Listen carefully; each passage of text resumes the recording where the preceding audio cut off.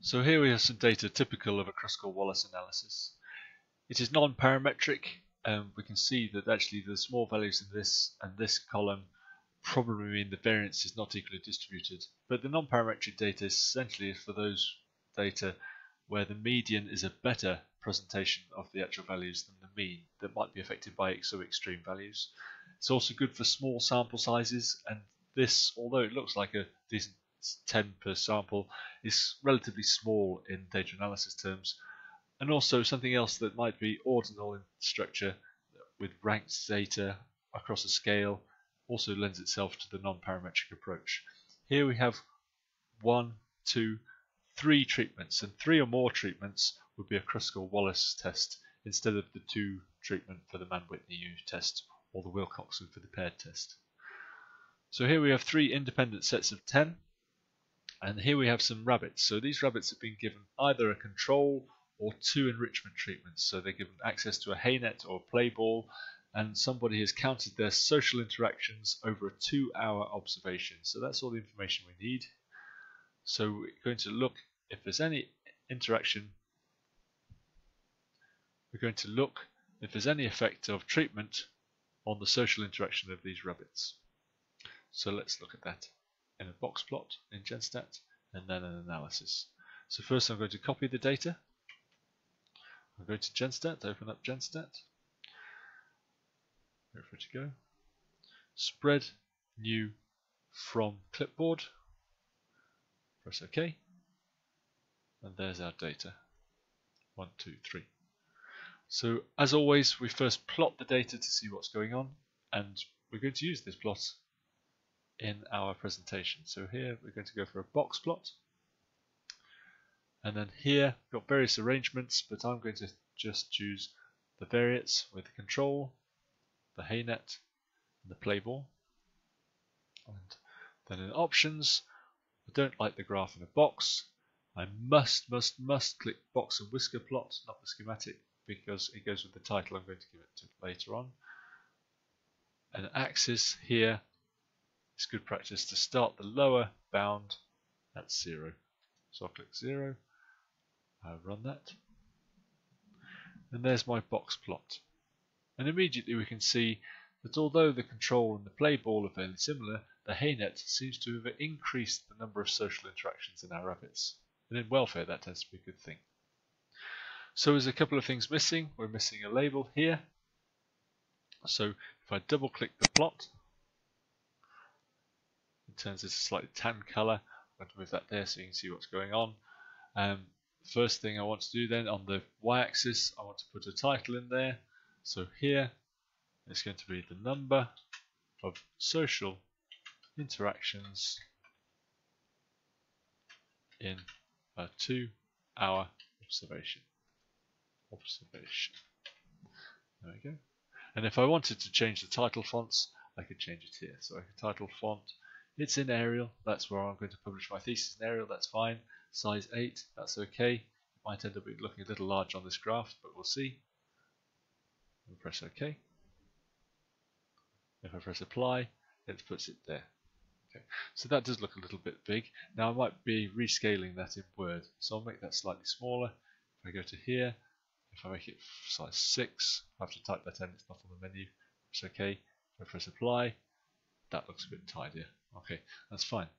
The other thing we can do, which I haven't shown people before, but it's quite tidy, is I'm going to look at the graph options here, and here in dataset, there's some fairly unintelligible code in there, but all you need to know is box 1, box 2, and box 3 relates to these boxes, boxes, and boxes, and I can make them different colours, which is nice. So here, I choose box 1 in the drop-down list. At the moment, it's just indicated by a line, so I want to make it a fill, and then I can choose a colour. So it's rabbits and grass and playtime. Let's go for lots of green. So there's a nice green colour. Let's make that the green colour. I'm going to apply that. Oh look, it's all gone nice and green. And here we're going to go to box 2. Let's choose. I have to fill again. We do it all the same way. Colour. I'm going to make that. Let's make that this green. Why not? Here, that's a nice green for hay. And then box 3. fill again, different colour, it's bluey green, apply. Okay, and there's our plot. So save and close that, and there we have it, all ready for Word. So here we right click it, copy it, and we take it into Word. It's a nice Word document waiting for us. We'll put the box plot there, and then I put in the appropriate title. So we need our title, so figure 1, and the data is that the number of social interactions in a 2-hour observation period performed by 10 pens of rabbits on 1 of 3 enrichment treatments. Okay, and then open brackets, I need to say what these different things are. So I need to say that the box plot shows medians, quartiles, and the bottom whisker shows the 5th, and the top whisker shows the 95th percentile. Okay, so that's fine. Probably a bit of a gap there, so I'm going to click there in Word format. I can crop the figure down a bit, so I'm going to crop the bottom of the figure there and perhaps there. Press crop, and there, that's a bit tidier. So the figure title that I'll put in bold will just be underneath my graph. So that's nice and tidy. But it's not complete, because although it does look like HayNet is different from the other 2 treatments, I haven't confirmed it because I haven't done my statistical analysis. So what I need to do is first do the statistical analysis to confirm that these 3 treatments are different, and then do a post hoc test to follow up to see where those differences lie. So for the statistical analysis, here we are back in Genstat, and here we have our data set out with the control, HayNet, and Playball treatments. All our stats are here in the stats menu, stats, statistical tests, and Kruskal Wallis has its own entry here. So I'll click Kruskal Wallis, and then I'll put a tick in the ranks box because it's nice to check that data sometimes. Control, go across, HayNet, put it across, Playball, put it across. I run the analysis, and just at 19 we go straight to the output, and here we can see the overall statistic, the H value is 6.075, and it's been adjusted for ties in Genstat, which is a useful thing for more advanced statistics.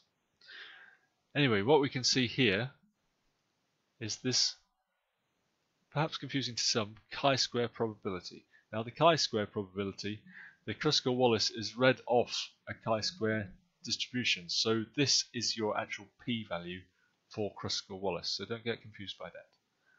And this is telling us that it's just significant if our 5% level is our level of significance for this test here. And in the mean ranks, we can see the HayNet mean ranks is much different from the mean ranks of the other 2. But that's not enough. So we know that there's an overall difference of p-value, so we can go here, and we can go back to our graph, and I can insert a little text box here,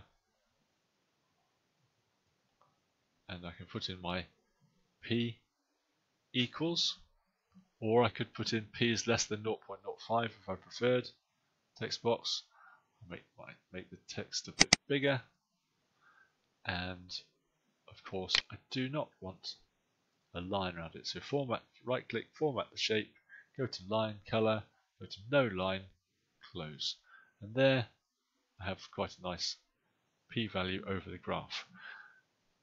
But as it is a 3-sample test, it's the same with the analysis of variance, we don't actually know where the differences are, although it's fairly straightforward looking at the graph. So we're going to do a post hoc test, so I'm going to go back to Genstat, and the post hoc test is where, let's go back to Word for a bit, we test control against the HayNet, control against playball and haynet against playball in these two sample comparisons, which is fairly standard for our post hoc testing. So our post hoc test for Kruskal Wallis is actually Mann-Whitney. So I'm going to go to the stats, statistical tests, two sample non-parametric tests, and here I'm going to make three comparisons. I'm going to compare control with haynet, and I'm going to run that, and there's our value. So when we compare control with haynet, there is a significant difference. If I go back to the menu, I'm going to do control against playball. I'm going to run that. When I look at those ones, the p-value is 0.954. So as we suspected from these fairly equal mean ranks, there's no difference between those two. And just to finish off, I'm going to do the haynet against the playball. Run that. And here, again, that is significant. So, haynet is different from control, haynet is different from playball, control and playball are not different. So as we look at our graph, we're saying that this is a significant difference, this is a significant difference, but this is not. So there's various ways I could put that on the graph, but essentially one good way is simply to use text boxes again, insert text box, and I'm going to use superscripts. So I'm just simply going to write a letter A for this one here, and make that letter A. We need to make that nice and big. Make it Arial so it matches the others. I'm going to format the shape again. I don't want the line around it here. I'll show you what's happening in a minute. I'm going to put that superscript just here. I'll center it, that makes it easy to maneuver, and I'm going to copy and paste that one. So I want another one up here, but this one is not the same. I'm going to make that B, and then I paste another one because that one is the same. So what I'm saying with my superscripts there is that bars with the same superscript are not significantly different, and then the bars with different superscripts, A and B, are significantly different. So I need to write that in at the bottom. Different superscripts indicate a significant difference at p is less than 0.05. Oops. And there is our graph, all ready to go in our dissertation. Perhaps we could tidy up where the p-value is and where the superscripts are, but all the essential information is there, and it's colourful as well.